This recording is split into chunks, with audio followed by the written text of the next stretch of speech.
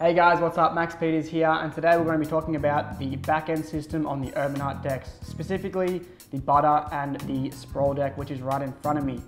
My deck, the sprawl deck, has 6061 heat-treated aluminium dropouts. So heat treating really means it's going to be much more durable and harden it. It's going to keep its shape a lot more. Where the butters come with a nylon dropout system, and you will get an aluminium pair as well. The nylon dropout system you can work and you can use on my deck as well. So they do come in the two different sizes, which is 5.5 and 6. Again, for my deck, you will be able to get the 5.5 and 6 versions. If you do ride a 5.5 variant of my deck and you do want that little bit more of a peg, you can use the 6-inch dropout as well to maybe make that peg a little bit longer on the back end. I'm currently riding the butter drops on my deck. I prefer the butter drops over the aluminum drops purely because when I ride the butter nylon drops, they just feel so smooth. It feels like I'm gliding on air. I did an Instaclip the other day. I did a bar spin of 5.0 on a concrete ledge. It was actually around a curve ledge, and I haven't physically done a 5.0 on a concrete ledge like that ever because I've never had the option to ride nylon pegs. So it was very, very smooth. We're going to play the clip right now. So the benefit again over the nylon versus the aluminium is the nylon is going to be slightly heavier, and the reason the nylon is going to be slightly heavier is because the inserts on the nylon is made out of chromoly. So it has a chromoly base, so it's going to be nice and strong with the nylon sleeves on the outside, whereas the aluminium ones here are just purely aluminium, so they're going to be a tiny bit lighter, but they're both going to be very, very nice. Personal preference, you guys. Now to get the most out of your pegs, whether it's your nylon pegs or your aluminium pegs, which are the ones right here, we've designed a hexagon shape, kind of a spacer system on the actual deck.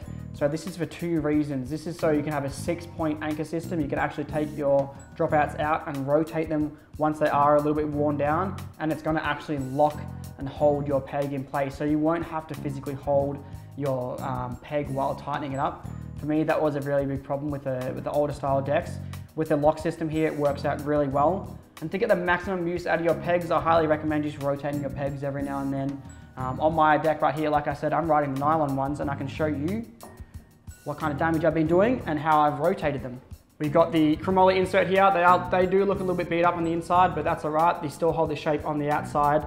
And as you can see, I've been doing a fair bit of grinds on the outside. We're going to take my wheel off, and we're going to actually rotate these to show you exactly what it looks like when you rotate them and put the fresh side on. So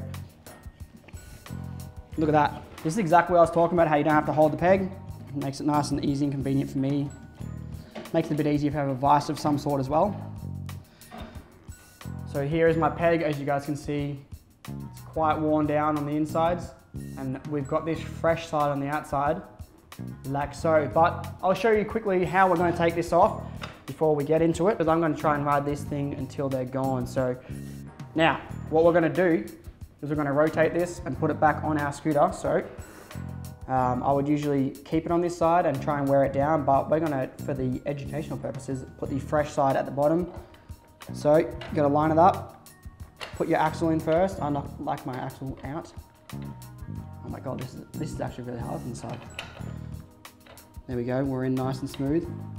I'm going to hold that, get my trusty Allen key wherever I put that. Now I'm just going to hold this so it doesn't want to move forward while I'm tightening, and as soon as it starts to tighten, I can let go because it's going to hold its place. Just make sure that your pegs are actually in the correct position and they're not slightly off, because if you put them slightly off, you don't want to ruin that hexagon shape and potentially ruin the back end. So make sure your pegs are nice and snug in there before you go tightening it up. Like I said, you do not want to ruin that beautiful hexagon shape, because then you will potentially have to hold your pegs. That's good right there. The scooter fell. The bottom revealed, fresh surface for me to grind on, ready to go. So with the butter drops, the replaceable sleeves are going to come in a 6-pack of either 5.5 or 6. Come in this cute little 6-pack right here. I really love that design, as you can see. Cheers. One-handed, give it a little tap. But all you do is you pull it out, drag it out like this. You get your 6-pack, you get a little bit pissed, and you put it on like this. Slide it in. So just like that, we've got our new sleeve on. These butter drops are amazing. And then this is what the actual butter drops look like when they come brand new. So with the dropouts we sell, these are only designed to fit our decks, obviously. So if you're planning to ride these pegs on, say, a different branded deck, unfortunately it will not work purely because of the hexagon shape. Be sure to subscribe to our YouTube channel, follow us on our socials at Urbanartt, and I'll see you in the next one. Peace.